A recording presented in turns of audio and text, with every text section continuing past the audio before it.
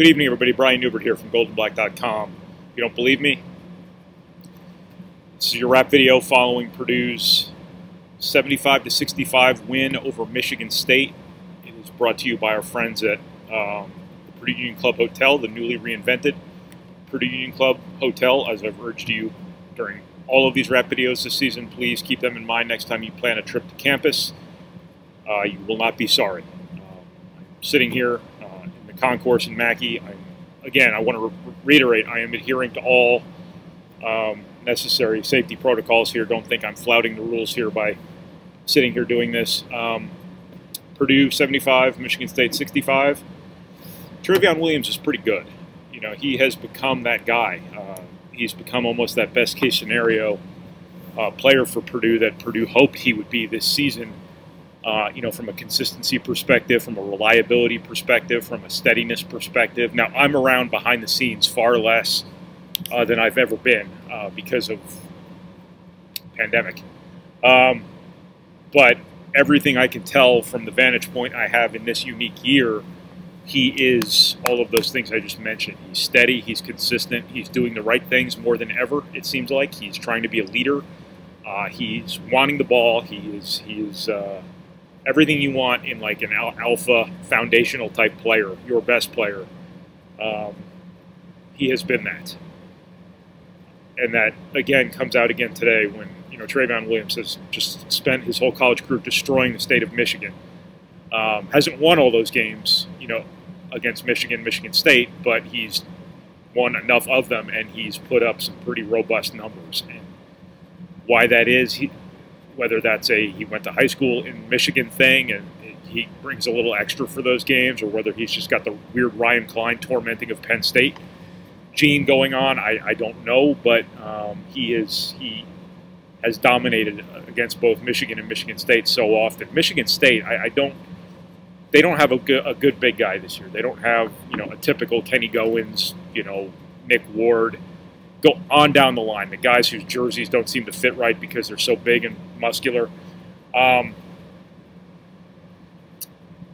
Michigan State doesn't help those guys either when they're overmatched with Trevion Williams without helping them a little bit systematically. They don't double the post hardly at all, and those guys one-on-one just can't handle Trevion Williams. Now, that's what Michigan State did with Isaac Haas, too, where they were saying basically let Haas get his and take away the shooters.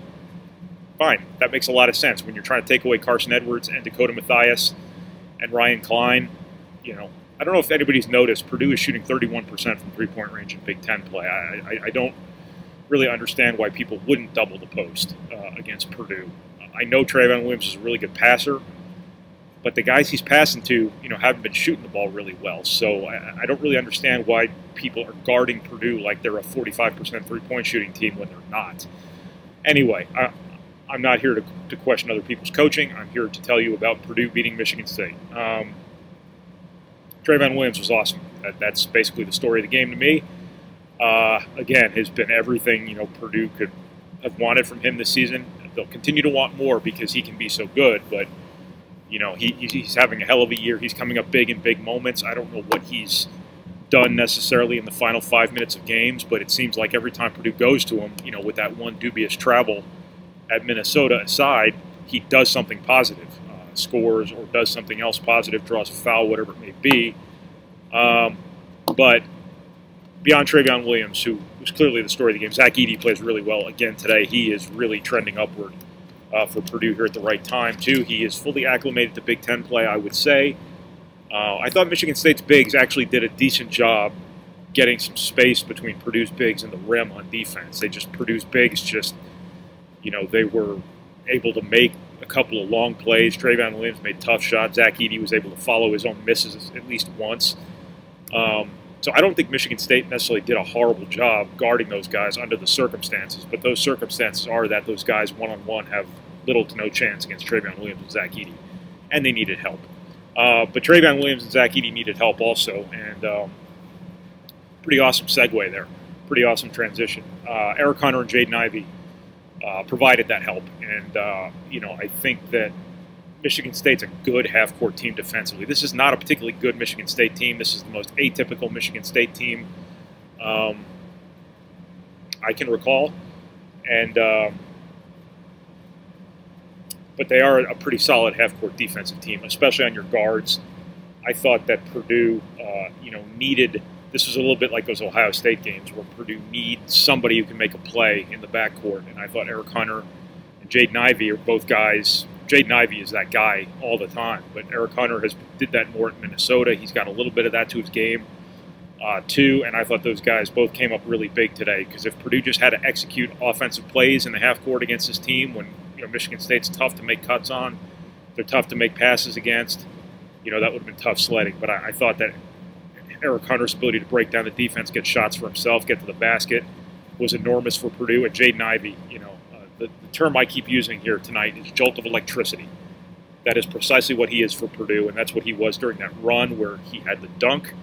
He hit the three off the post kick out from Trevion Williams. Then he blocks the shot. I'm pointing at stuff that you can't even see, so I don't know why I'm pointing at it. He blocks Joey Hauser right here, take my word for it. Goes down the other end, passes to Eric Hunter for the three. I thought that was the game then and there. I thought that was the pivotal Mackey Arena run where, had there been people in this place, everybody would have lost their minds and the game would have been over. Michigan State rallies back, get it back down to one, but every point mattered the rest of the way. That was a really important stretch of basketball in this game, and Jaden Ivey was almost, exclusively the reason for it. He has 11 points. He had, I think, 3 assists, all of them to Trevion Williams, if I recall correctly. 1 turnover, I think. Blocks 2 shots. Leads Purdue in plus-minus for whatever that's worth. I thought he did a good job defensively in what I saw live.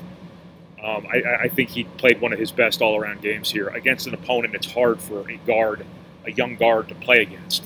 I think I've said this time and again, I think he's going to be, a great player for Purdue, and I don't see how anybody can be looking at him right now and think otherwise, because he's got stuff that you just don't see in players every day. But again, him and Eric Hunter, their contributions offensively to this game were enormous. It'd be a good time for Eric Hunter to kind of hit his stride. He's been a little up and down this season from a scoring perspective. Not that Purdue hasn't been able to win without him necessarily scoring 15 points a game, but he's not shooting the three as well as I think everybody reasonably expected him to.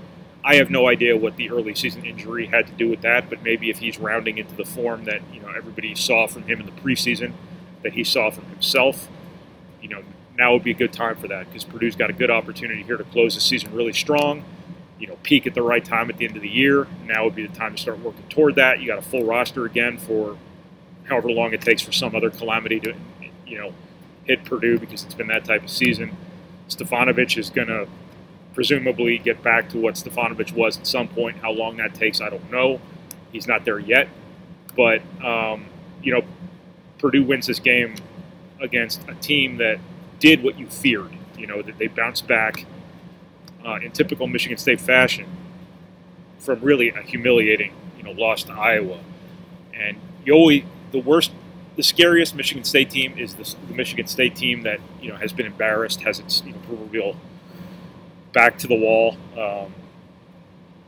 It's back against the wrecking machine, as David Lee Roth would put it. And this Michigan State team is in that position, and that's again the scariest Michigan State team ever, because Tom Izzo is the consummate button pusher, and he has a way of getting those guys to froth at the mouth when he needs them to do just that. And your worst case scenario here tonight was that you were going to get the absolute best of Michigan State tonight. I don't know if Purdue got the absolute best of Michigan State tonight, but sure as hell didn't get the absolute worst of Michigan State tonight. It got something, very much closer to the best of Michigan State than the worst of Michigan State. And that was, sort of your fear here, that they would all of a sudden figure it out because they got embarrassed by Iowa. March is looming, and they did respond well to that loss. And you have to give Purdue a lot of credit for responding competitively to them getting a relatively sound punch from Michigan State. But also for Purdue overcoming a bunch of stuff. Purdue, again, doesn't shoot the ball well from three. They made timely ones, the three by Jaden Ivey, the three by Eric Hunter. Those were big ones. But you're still not shooting the ball like you're capable of if you're Purdue. You can shoot a lot better than this. That would give you a little bit more margin for error, you know, to not have to rely on Travion Williams to score in the post every freaking time down the floor. It gives you a little leeway to make some free throws, maybe commit a turnover every now and then. As of now, your margin is so narrow, and it's the Big Ten in general, where you're going to be playing a lot of like 57 to 55 rock fights. This one, you know, being one of them, even though it was 75 to 65, because Purdue made a bunch of free throws there at the end. Purdue's got to, you know, had to be the best form of Purdue can be. Purdue's got to shoot the ball a hell of a lot better than they're shooting it right now. I like the volume. Tonight they only took 12. I've never understood why teams that struggle to shoot threes shoot so many of them. Purdue only takes 12 tonight. They only make 3, but it's not like you had 6 other empty possessions because you shot 18 of them or 20 of them. So I thought Purdue, to its credit, knew where its bread was buttered tonight, so to speak, to use as many food analogies as I guess I can, and that was Travion Williams. They didn't. I thought there was a stretch in the first half where they settled for too many threes. Once they started getting the ball back inside to Travion Williams, obviously they were rewarded for that, but Purdue is going to have to make more shots than this in order to close this season the way they want to close this season. I thought Purdue could have done a better job rebounding. I think that's maybe more of a credit to Michigan State than it is an indictment of Purdue, but you know, the reason this game was close, one of the reasons this game was close, one of the main reasons this game was so close, let me try that again, was that Michigan State got so many second chance points, that these centers who aren't nearly as good as Purdue's centers had some success on the offensive glass. And some long rebounds went Michigan State's way. Again, I think that's probably more a credit to Michigan State than it is an indictment of Purdue. A few of them also came in the late stretches of the first half when Purdue didn't have a center on the floor because of foul problems. So had Travion Williams been out there for some of those offensive rebounds, or Zach Edey, maybe they wouldn't have happened. So I think that's important to make mention of, but I do think that there were too many second chance points for Michigan State. 18 of them. It's a lot of points, especially for a team that, you know, struggles to score anyway. You did a great job, I think, keeping them out of transition. They botched a transition badly, so did Purdue. But them getting, you know, 18 second chance points was what really gave Michigan State a chance here. Purdue could have cleaned that up a little bit. So Purdue overcame some stuff here to win this game. But that's the sign of a maturing team, or a team that's mature already, is that you can win games when stuff doesn't go your way. And, you know, good for Purdue for doing it tonight. So that's what I got from this game. I'm going on and on and on here.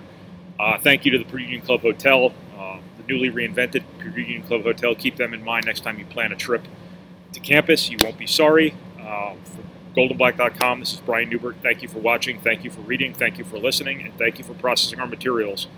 However you process our materials. I'll talk to you again Saturday night from my office at home after Purdue plays at Nebraska. It's going to be a hell of a day for me. I'm going to a high school basketball game at 2 o'clock in Indy, and I'm going to try to get back to West Lafayette for the 5:30 p.m. tip-off on TV in Lincoln. So I might be a little bit stressed out when I talk to you on Saturday night, but that'll just make it more fun. Have a good night, everybody.